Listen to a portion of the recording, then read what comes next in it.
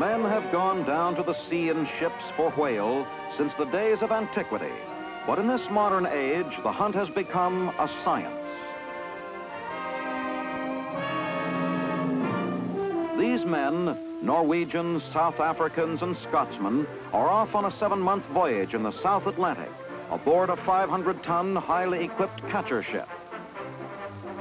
Preparation takes up the men's time as they head for the whale feeding grounds. 7-pound bags of TNT are loaded into grenades which screw onto the harpoon nose.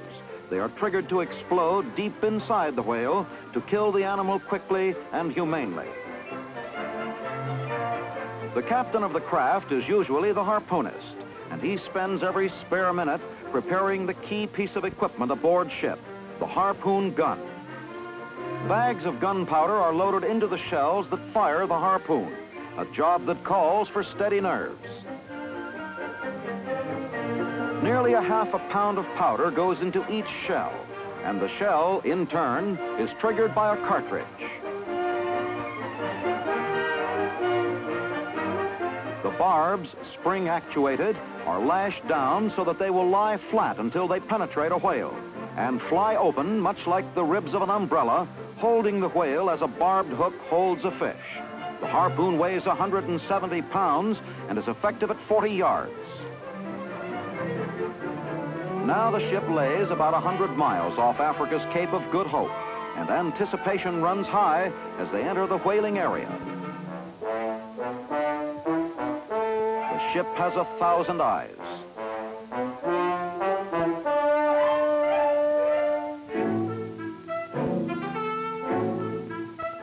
There she blows! Sperm whale, the most valuable species.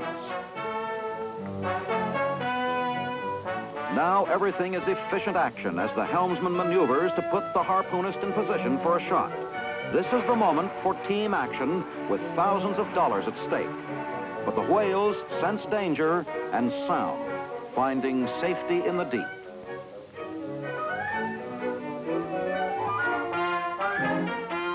The lookout spots the surfacing whale.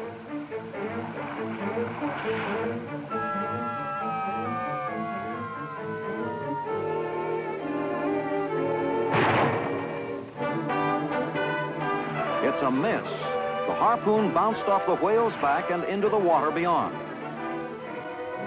Now's the time for fast teamwork. As the spent harpoon is retrieved, another is quickly loaded. They must be ready when the whale surfaces again. There it is, just under the water.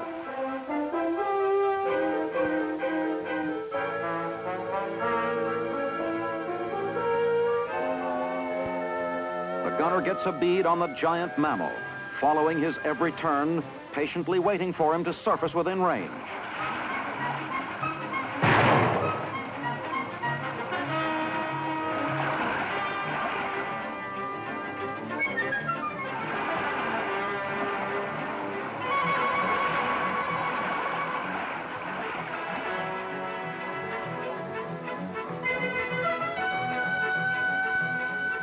A 60-ton prize. The internal explosion killed the whale, and he is lashed alongside of the ship while a mixture of steam and air is pumped into the carcass. Within 2 minutes, the whale will be inflated enough to float for days. An identifying flag is tied to the body. The position is radioed to a tender vessel that will tow it to a shore-based factory for processing.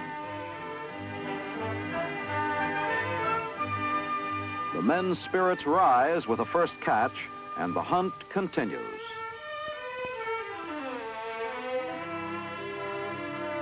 The vessel makes about 100 miles a day, and with a bit of luck will average 2 whales each day. With the men working on shares, the better the hunting, the better their take-home pay. Dolphins, a sailor's omen of good luck. The clowns of the deep, they'll follow a ship for days, unafraid, for the sailors treat them almost as pets.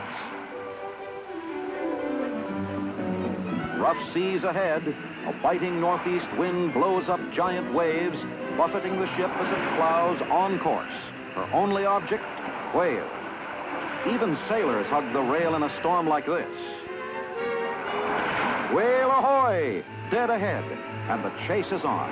He breaks the water in a ring of white about a quarter of a mile off the bow. Here, the skill of the helmsman comes into full play.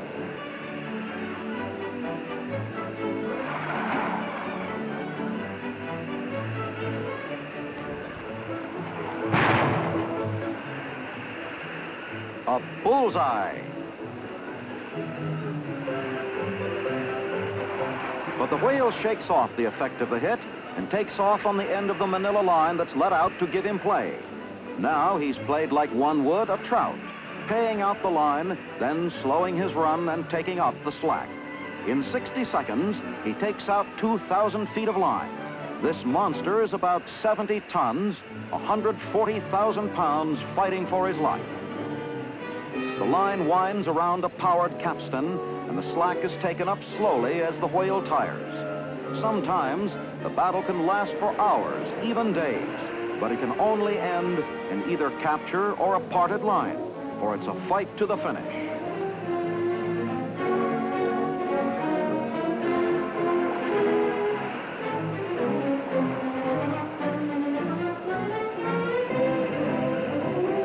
This hours-long battle is the result of a faulty shot, for a whale doesn't go far if he's properly hit with this deadly harpoon.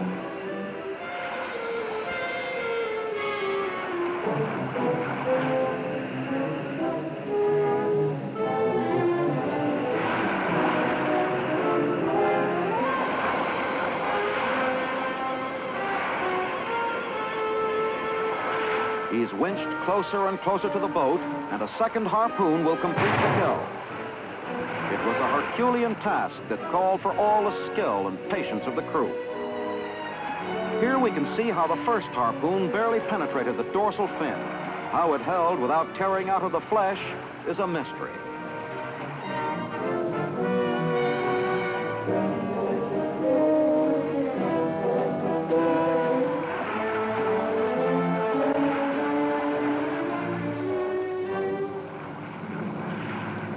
Another catch to float and flag for the pickup vessel. Whalers today don't carry the air of romance that surrounded the days of Moby Dick, but despite technological advances, there's still a great demand for the fine oils found only in the whale. And whale steaks are a delicacy in many parts of the world. Then there's ambergris, used as a perfume base and worth 10 times its weight in gold.